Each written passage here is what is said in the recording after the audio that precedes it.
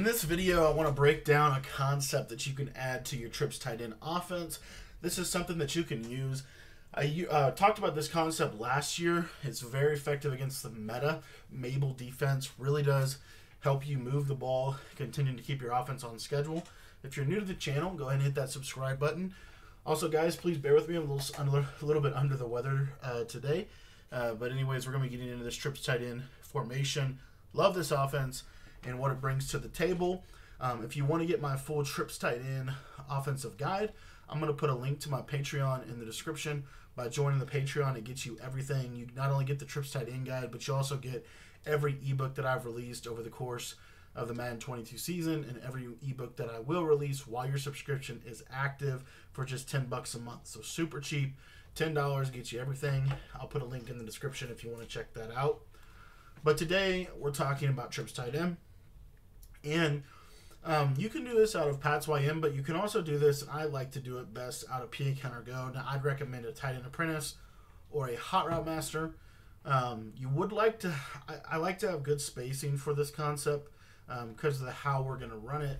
What we're going to really do is try to kind of put the Mabel concept in a little bit of a bind with this play. So we're going to go ahead and put a double Mabel style defense on the field. And I just want you to watch the route combo we're going to use. So the route combo we're going to use is we're going to put the tight end on a post, or tight end apprentice post.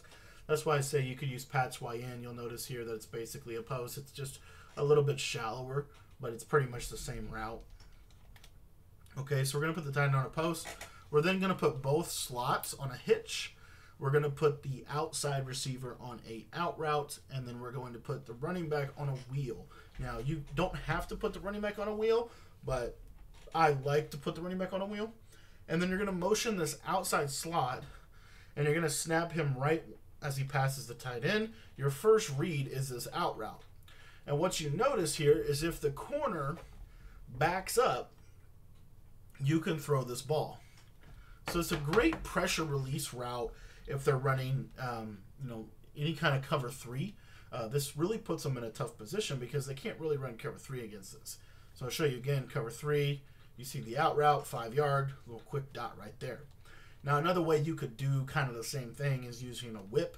But the problem with the whip route is that a hard flat can play that.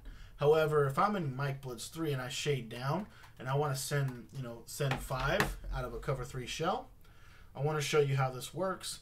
What you're going to notice here is this little out route to the left.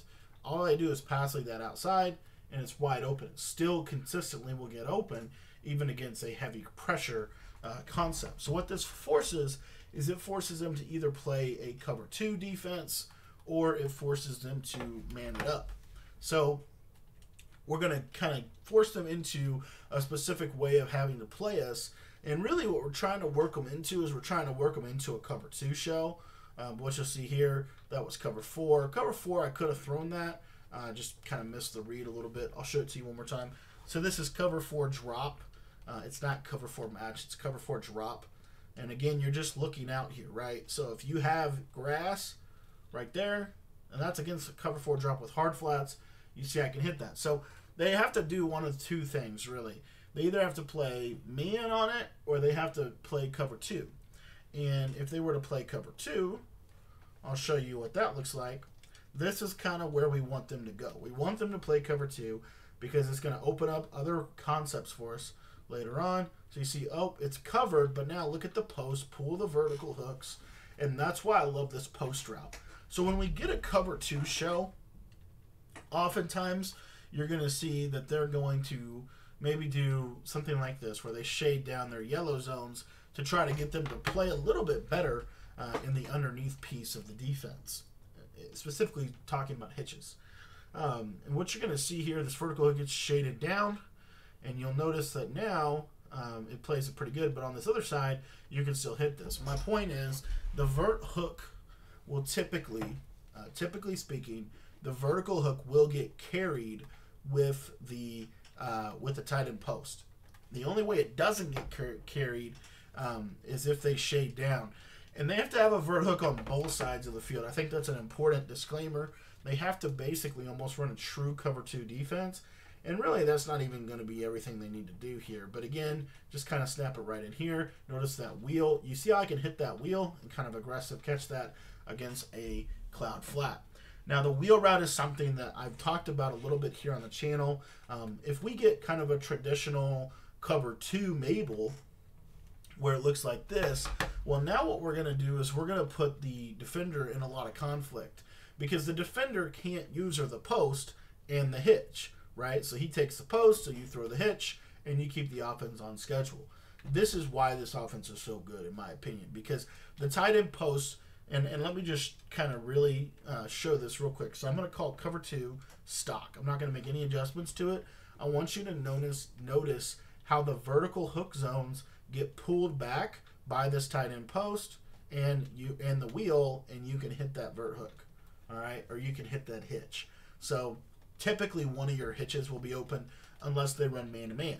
Now, if they run man-to-man, what's going to happen is your wheel route to your running back and your post to your tight end will be open. So if this is man coverage on the back, we're just going to low ball that, and you're going to do that little secure catch. We've taught you how to do that on the channel here several times. And then also, again, remember, we're putting their user in a bind. If their user decides that he's going to try to take away the running back wheel route, well, then now you're going to have this little tight end post that you can kind of secure catch over the middle of the field. So, pretty much we force them into this cover 2, and then what we want to be doing offensively is, again, we force them to be in a shaded down cover 2 with 2 vertical hooks, right? Kind of a challenging way to play, in my personal opinion. So now what's going to happen is, and they still have to use the tight end post. So now what we're going to do is we're going to put the hitch to Godwin. You could put him on a slant if you wanted to, but something like this here, and then we're going to have the wheel and the flat.